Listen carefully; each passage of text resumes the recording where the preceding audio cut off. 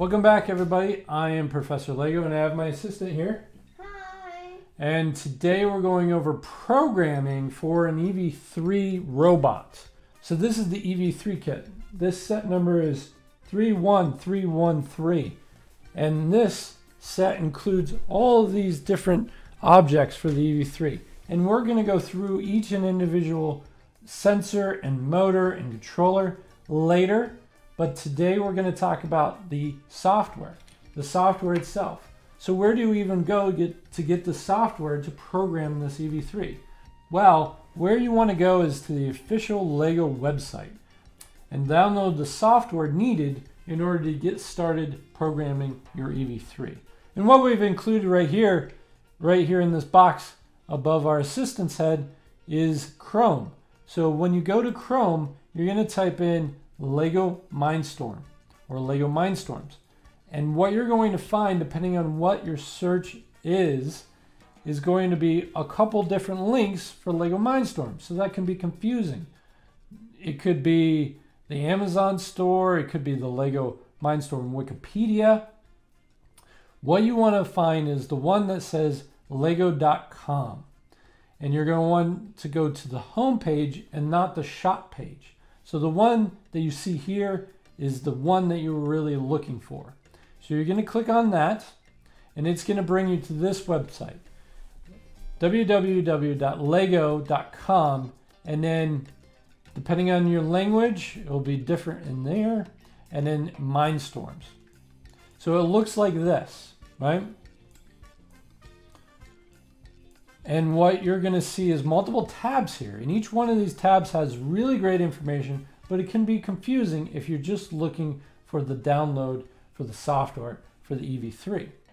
So you can see here you have Mindstorms, which is the home page, products, apps, build a robot, fan robots, learn program, videos, games, downloads. The one we're looking for is in downloads. Then inside of downloads, you have multiple choices here. The EV3 Programmer app can be downloaded to your tablet or phone, and you can use it on Apple products or Android products. So you can click on this and it will take you to the store of your choice, and then you can download that app, that Programmer app. But you found a problem with it, right? Yeah, it does not include all of the blocks that are necessary for some of the more advanced programming. Yeah, it definitely has the ability to control the motors, but some of the sensors aren't showing up. You're not going to get the full functionality of the EV3 unless if you're using the EV3 Programmer app. The one we're going to install is this one. This is the PC/Mac program that has all the functionality that you're going to need to work on your EV3 programming. So you can go to learn to program and it will teach you several different things, or you can continue on to watch our series and teach you how to program using the EV3. So we're looking for this button that says download software. When you click on it, it's going to take you to another page inside of lego.com. Remember, stay on lego.com, and it's going to have two choices: download for Windows and download for OS X. So we are using a Windows PC, so we're going to click on this button here. Now you can see it starts downloading, and you can see the little dial here is turning around, showing that it's downloading to your default location. So when it finishes downloading, you're going to want to go to your default download folder. In our case, it's our downloads folder inside the quick access. So when it finishes download and you'll start seeing the icon in your browser, you're going to also want to find that icon in the exe file in your downloads folder. So go to your downloads folder as you see here, and you'll see the little icon that is for the full EV3 exe file. When you double click on it, it's going to automatically start extracting the files and installing this program. You're going to get a prompt that says, do you want to allow this app to make changes to your device? You're going to hit yes. So what you're going to see, you're going to see this, so the extraction of the files, and then as soon as this finishes, it's going to start installing the file. So next you're going to see this pop up. This is the installer for the Lego Mindstorm program. So you can see here, this is the default directory for where it wants to install the program. Now you can change this to wherever you want it to be, but if you just hit next, it's going to install it in this address. So when you go to look for the file and look for the program, remember that it's under the C drive, program files, Lego software, Mindstorm EV3 Home Edition. So hit next. Then you have to accept the terms and conditions, make sure to read those, and then hit next, again, hit next, and now it's starting to install the program. So as this continues on, I want to show you this. So this is our default robot kit that we built specifically for this application. This is there just to show you all the different functions of the servos and the different motors. So you can see here, these are the two large motors and the medium motors in the middle, and we're going to use that later. The sensors that the EV3 kit comes with is a bumper or touch sensor, the color sensor, and the infrared sensor. That we're all going to talk about how those functionalities work later. And we actually even built our own caster wheel. It doesn't come with a caster wheel. If you're using it for FLL, I highly recommend buying a caster wheel.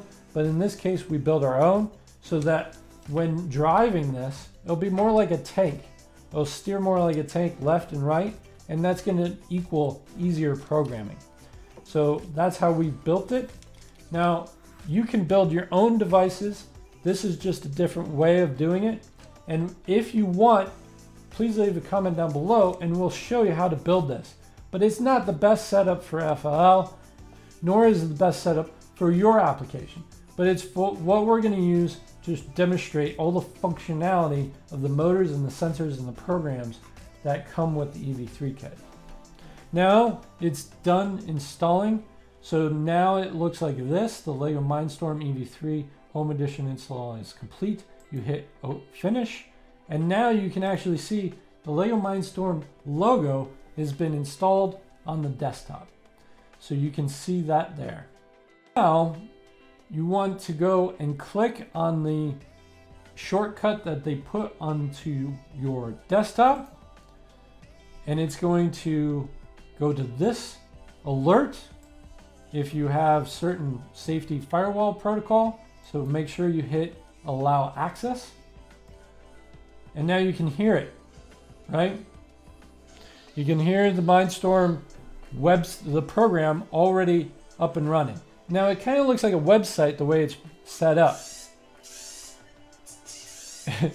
And if you click on each one of these items, you're going to see and hear the robots move.